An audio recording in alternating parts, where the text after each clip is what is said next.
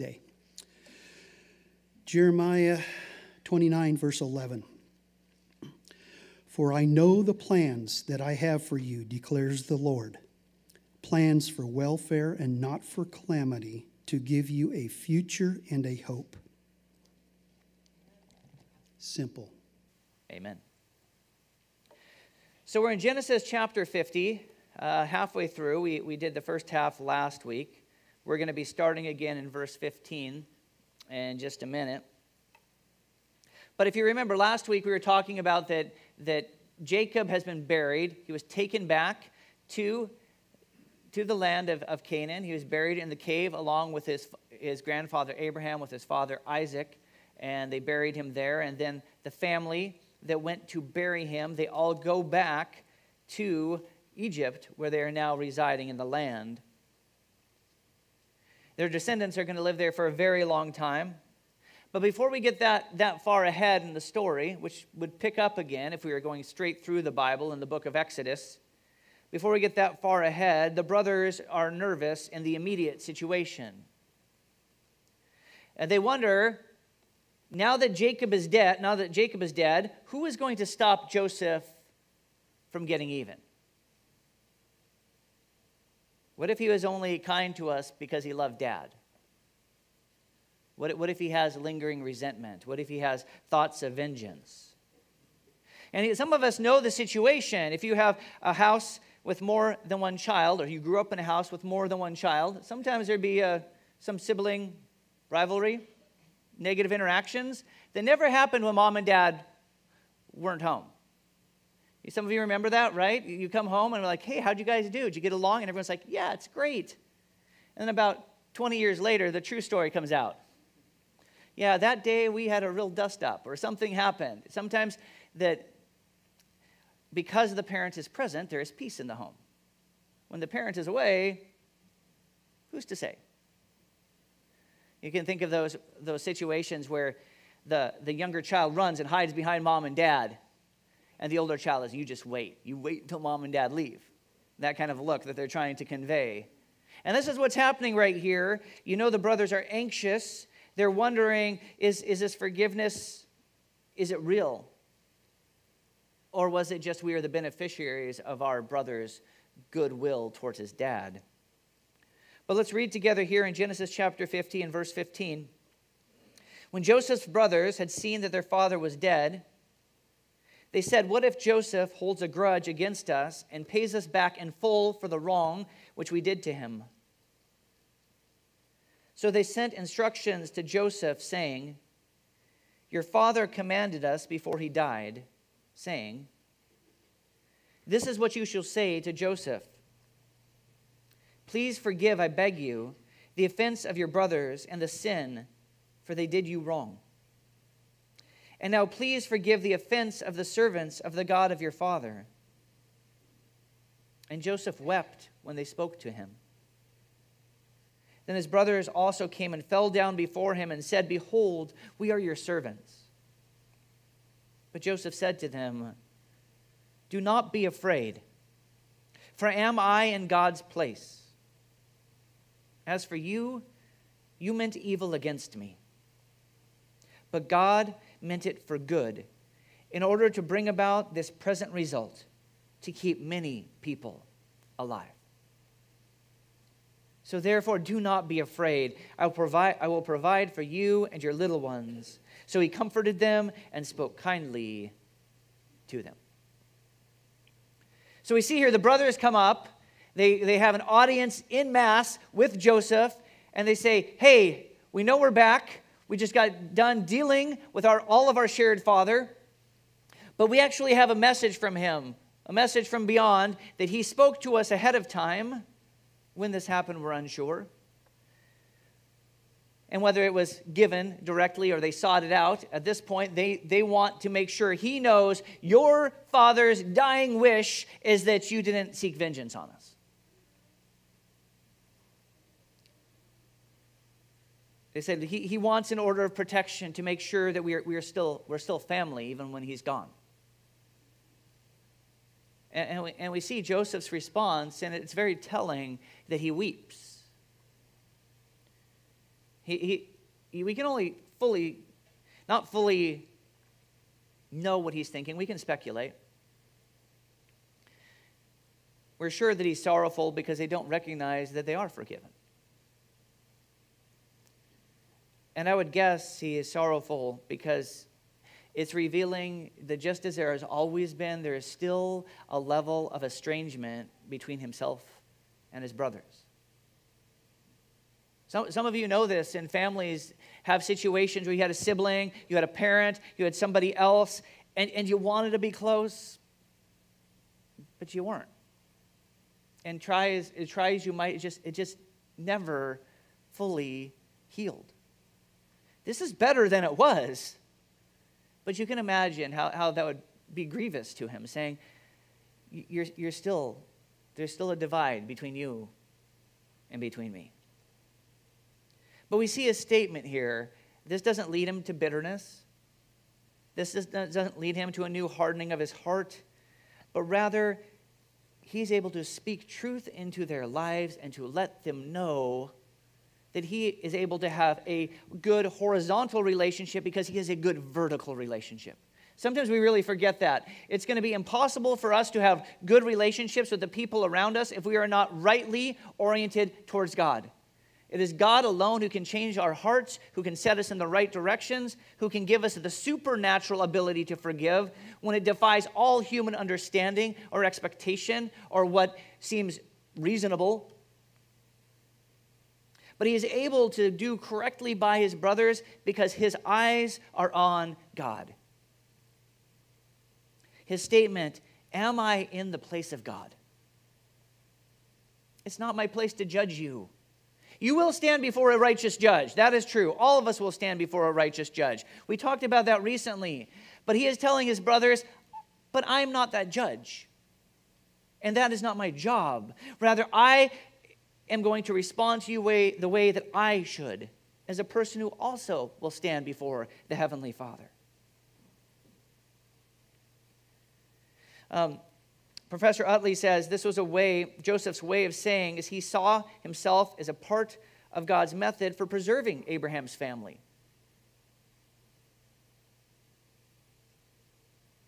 He says, you meant evil against me. He did not cover his brother's sin, but he saw the unseen hand of God in his life and in his circumstances.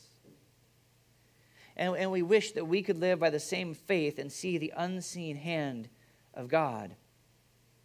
As God meant it for good, we see it all throughout Scripture. We see it in Romans 8:28 and 29, who says, and we know that all things work together for good because those who love God are called according to his purpose. Because those whom he foreknew, he also predestined to be conformed to the image of his Son, that his son would be the firstborn among many brothers and sisters. See, what Joseph realizes here is that God is for us. We are often very difficult with one another. This world is broken and it is sinful and it is hard, but that does not change the fact that God is for people. He is calling people out of sin, out of judgment, to restoration, to wholeness, and to right relationships, not only with him, but with one another. And beyond what we experience in this life, there is a life which will transcend all of this and is truly life for the complete healing and restoration. God is working it together for good. Sometimes when you're in the middle of a situation, this is a hard verse. I mean, it's an encouraging verse, but it can be a hard verse because you can say to God in your prayers, but I just don't see it.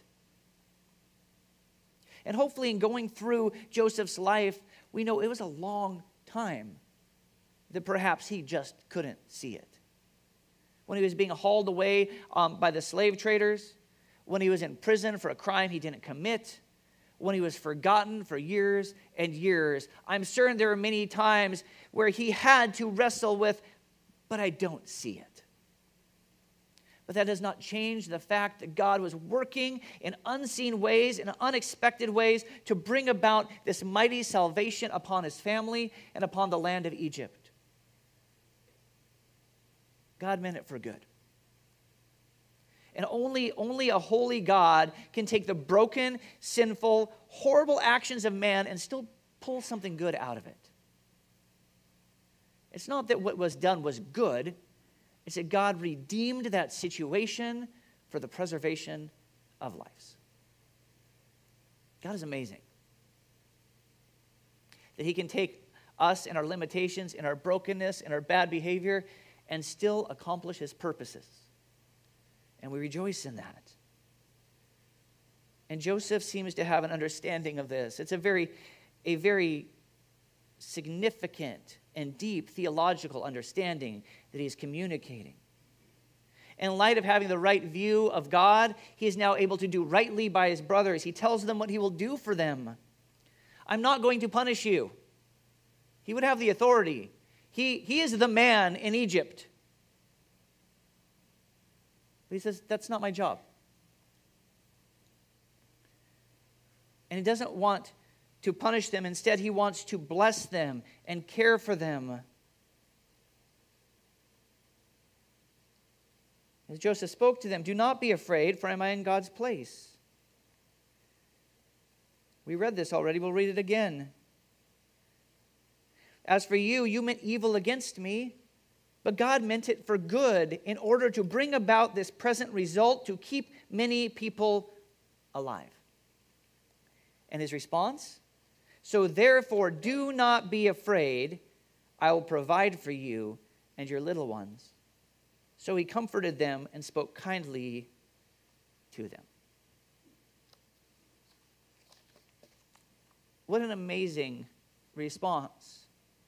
He didn't say, well, Dad's not here anymore. I guess we don't have to do the family dinners. We barely can stand each other. Let's just call it. No, instead he says, I will care for you. I will provide for you. And he tries to reassure them and comfort them that yes, you are forgiven, but you're not just forgiven, you are loved.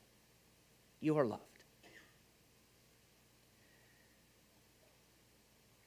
We read on here, it says, now Joseph stayed in Egypt, he and his father's household, and Joseph lived 110 years. Joseph saw the third generation of Ephraim's sons, and also the sons of Machir, the son of Manasseh, who were born on Joseph's knees. I do want to say right here, that's an idiom in Hebrew. They were not actually born on his knees. Joseph said to his brothers, I am about to die, but God will assuredly take care of you and bring you up from this land to the land which he promised on oath to Abraham, to Isaac, and to Jacob. Then Joseph made the sons of Israel swear, saying, God assuredly take care of you, and you shall carry my bones up from here. So Joseph died at the age of 110 years, and they embalmed him and placed him in a coffin in Egypt. And so, just like his father before him, he says, this is not my home. I want to be buried in the land that God has given us. Very little of my life was lived there, but I want to be buried in the place that God swore to Abraham. And he told the people, you all need to know that that is the land that God will bring you. This is not our home. And so take my bones when God calls us out of this place and bury them in that land. Pastor Stephen Cole says, as proof of faith, Joseph gave the unusual instructions that he was not to be put into one of the pyramids or some Egyptian tomb, but instead his body was to be kept accessible enough that when Israel went back to Canaan, they were to carry Joseph's bones with them. And we see that this is exactly what happened. In Joshua chapter 24, verse 32, we read this. When Joshua finally goes into the promised land, many, many years later, it says, the bones of Joseph, which the children of Israel had brought up out of Egypt, they buried at Shechem, in the plot of ground which Jacob had bought from the sons of Hamor, the father of Shechem, for 100 pieces of silver, and which had become an inheritance of the children of Joseph. He was indeed buried there. As we look through this, obviously I think some of the points of this passage, as we look for application, as we look what should we do with this, should be very obvious. We've looked all throughout this text and all throughout the Bible, there's lessons on forgiveness. And they come up again. Forgiveness is hard. We've said that, right, many times. Forgiveness is not easy, and it's not natural, and it doesn't always seem fair. There's a lot of things which forgiveness is not. Forgiveness is not saying it's okay. Forgiveness is not saying that everything's going to go back to how it was before. And we've talked about these things. But forgiveness is important because the Bible tells us we must forgive as God has forgiven us. And so once again, if we want to have a right relationship with God, we need to be seeking his will in our relationships with people. You cannot divorce the two, and Jesus makes that very clear in the New Testament. And we see through the person of Joseph, God's character on display. There is not vengeance. There's not resentment. But he's giving blessings. And he gives love. Now make no mistake. There are verses in the Bible which says God is a God of vengeance. And he is a God of justice. But only God perfectly can mix his holiness and his love with justice. Human beings mess that up. And we often don't have the goal of restoration in mind. We have the goal of getting even in mind. And so the things which belong to God, we need to leave to his hands. And we see here, and I think, of course, of it's not just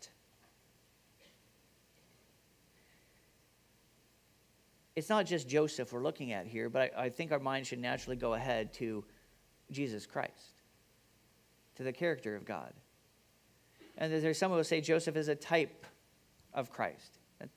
That means prophetically the character that we see in him, the things which we saw happen to him are going to be reflected in some manner in the person of Christ. Christ who was rejected by his own. Christ who went through horrible adversity. And Christ who did all of these things in order to bring about restoration and healing and salvation. And when we look at what God says to us, like we read this morning in Jeremiah 29:11, I know the thoughts that I think toward you. Thoughts of peace and not of evil, to give you a future and a hope. Now, when that verse was written, that's in the book of Jeremiah. It's to the Israelites, and they're in captivity for their great and grievous sin. It's not just a verse that you just put up on your wall. When God is speaking those words, he's saying, you have sinned greatly against me, and you are in the middle of all this judgment, and you're going to be taken to a foreign land, but nevertheless, I am for you. Nevertheless, I have plans of peace and not of evil, of a future and a hope. We see this same type of sentiment over and over in different contexts, and the promises may vary, but what we see is that God is for people because Jesus Christ came to save sinners, which is good news because that's all of us. We could look around this room, we can't say, well, most of us need Jesus except for, those of you in the balcony, you're okay. That's not how it works. Sorry, balcony, you're in the same sorry state that all of us are. That we are sinners who need Jesus Christ, and praise God that he stepped into this world darkened by sin and judgment and gave us hope in Jesus Christ for the saving of many lives for those who would accept the provision made in his Son. And we rejoice in that. And really, this is a whole message we started a long time ago in the book of Genesis, because without the book of Genesis, if we don't really understand it, I don't think we fully comprehend why we need a Savior. There's a lot of other things we don't understand as well. That the Bible is not just a bunch of morality tales. It does tell us how to live in terms of morality and righteousness. But it's more than that. It is how God lovingly created people to have a relationship with him, and we broke it willingly by choosing sin and self-will and ruined everything, not the least of which is ourselves. But how God, from the very opening pages of the Bible, began to enact a plan of redemption, of bringing back salvation, of reversing the clock. And for those who would respond to what is given in Jesus Christ, they would find that life and live in it. So what have we looked at? Let's just review really quickly. We're going to use that whole walk through the Bible outline. If you've been to those seminars, this won't be new. Basically, in the book of Genesis, there are, we say 4 key events. There are 4 key people, right? Creation. Creation is event number 1. God created the world and everything in it. And he did it intentionally, and it was good. Everything was good. And the pinnacle of his creation were human beings, created in his own image. The breath of God breathed into them to give them life. And it says God would walk with them in the cool of the day. We can't even imagine what it must have been like. But then after the creation, the second event was the fall. That's when mankind willingly chose self-will and rebellion over God. And they were kicked out of the garden. That brought physical death in the immediacy that all of us from that time period have a death sentence hanging over our head, meaning we will die. Eventually, death gets every one of us. But more importantly even than that, there was spiritual death, which means we were separated from God. And that's even more of a situation than the physical death. And then we see the flood. The flood, of course, is a big event. It talks about God's judgment on that ancient world as evil was always increasing on the earth. But also it shows God's preservation, that even though people may be judged and die in their sins, that God has not given up on humanity as a whole, but he is preserving for himself a people which will be restored to him and called by his name. And on the ark we see that. Later in the rest of the book, we see that with Abraham. We see that with the church today. And all the people throughout history who have belonged to God and by faith have a relationship with him. After the flood, of course, we saw the dispersion of the nations. But out of those nations, then we go to the 4 key people, which starts with Abraham, because God called for himself a man, Abraham.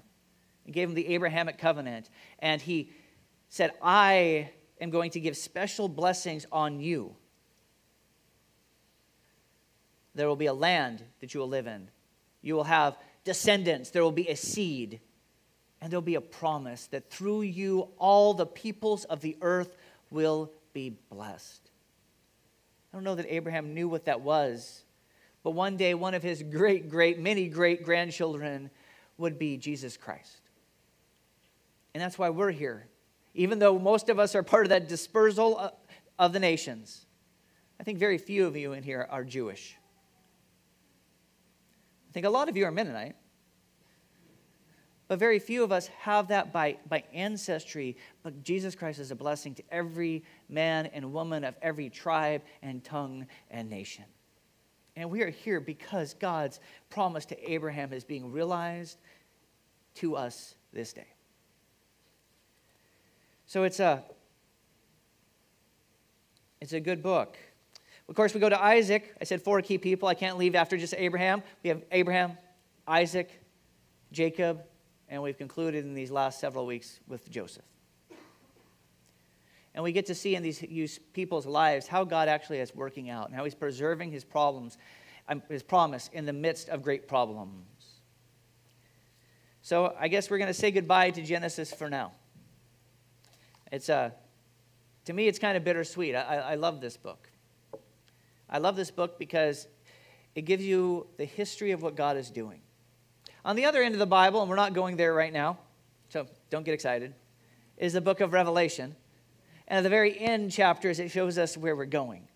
And you don't even have to read all of Revelation, but if you want to know where this started and you want to know where it ends, just go to the last 2 chapters. Because the restoration that God has been doing because of what happened on the earliest pages of the book of Genesis, we have the promise and the proclamation of what will be completed when there is a new heaven and a new earth, and we shall walk with God and see him face to face forever and ever. But to close this up properly, book of Genesis is indeed the book of beginnings. It tells us where we came from, how we've gotten to here. Not every detail along the way. It doesn't deal with the French Revolution. It doesn't do, with migratory patterns of all the human people, but it tells us spiritually why we're at where we are at today, and spiritually what is important in terms of what God has revealed to us. It shows us what the problem is, and it points us to God's proper solution. I think it's important that we make sure that we know the Old Testament. You don't need to know the entire Bible cover to cover in terms of perfect proficiency to have a relationship with God, because it's by faith alone and Christ alone. That being said, we would have a lot better living out of our faith in Christ if we actually knew what he was teaching us. We'd have a lot better perspective. God's word renews the mind. It restores the soul. It points us on the right direction. And so many times we skip the Old Testament because we rightly have such affection for Jesus Christ, but we miss the whole counsel of the Word of God. And some of the things that Jesus says we don't have in context. He's talking to the Pharisees, and we're thinking, I don't know why this is a big deal. Well, it's a big deal because they understood the Old Testament, and so should we. And we said this at the very first sermon on the book of Genesis. There was a quote by Richard Foster, which I think is worth repeating at the end of the series now. He says, we lack, and he's talking in Christian churches and Christian peoples, we lack a worldview that is a vision of the whole. Today, a form of illiteracy abounds that is especially dangerous precisely because it is not recognized. It is particularly prevalent among those of us who read the Bible regularly, memorize verses, and are committed to the authority of Scripture. He says there's a problem that's even in our Sunday schools. As we teach Bible stories, we often tack on little morals, but that is what they remain. Bible stories with little morals. We never explain how all the pieces fit together, giving a great sense of the flow of holy history. And as I would say, that is what God is doing in this broken world to restore it to himself. Because we talk about history, and yes, it's cliche and it's trying to be cute, but you've also seen that broken up to it's his story. And that's very true. That history is, especially biblical history, but in all history, if we look closely enough, is the story of God working in humanity to bring them back out of judgment into relationship with him. It shows us the loving Creator who's still working with the people he created to bring about redemption as he works through us and in us. So we've seen the beginning in Genesis, we see the climax in Jesus Christ, and the resolution of all things at the end of Revelation. Because even though we meant it for evil, God meant it for good. And he accomplished his goodness to bring about the saving of many lives through Jesus Christ. And that is why we're here. And we thank him for what he has done. And I hope you love him for what he has done. And I hope in view of that our right response is to yield ourselves to him fully, that he may have his work completed in us to be about his business. Because the sad news is, this world is still broken. And those of us who are here, we're still broken too. We're saved because we've been adopted into the family of God. And our position is secure, but we need to learn what it is to live as healthy members of this new family. But there are others out there that still only have their brokenness. Some of them don't even know it. And we want to let them know that there is hope and that there is life and that God is calling people to his name. So with that,